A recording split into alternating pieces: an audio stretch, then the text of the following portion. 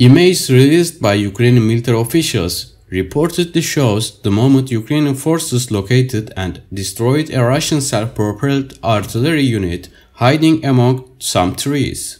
The footage, which appears to have been sped up, begins with an explosion occurring in what appears to be a small village, with the camera then apparently searching for a target.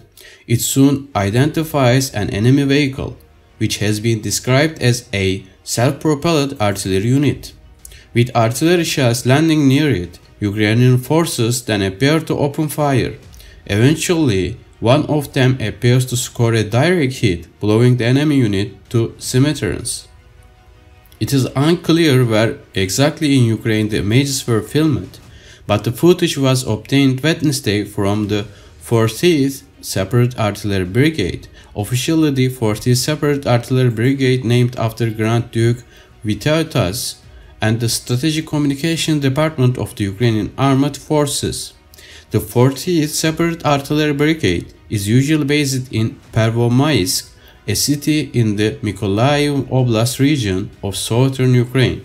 The Strategic Communications Department, Stratcom, said the footage shows the 40th Separate Artillery Brigade named after the Grand Duke destroying the occupiers' self-propelled artillery.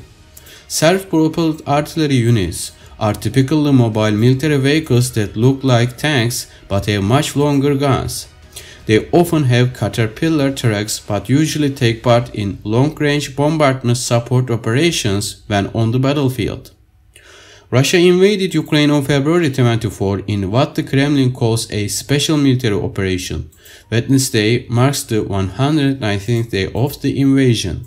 The Ukrainian military said it has launched airstrikes on Zemini Island, which is also known as Snake Island, causing significant losses to Russia's force there in an operation it says is ongoing. Russia conducted an anti-ship missile exercise this week in the Baltic Sea amid escalating tensions with NATO member Lithuania after the latter country blocked the transit of goods to the Russian exclave of Kaliningrad. Russian Foreign Ministry Press Secretary Maria Zakharova said that Moscow's response to Lithuania banning the transit of goods sanctioned by European Union to Kaliningrad will not only be diplomatic but also practical.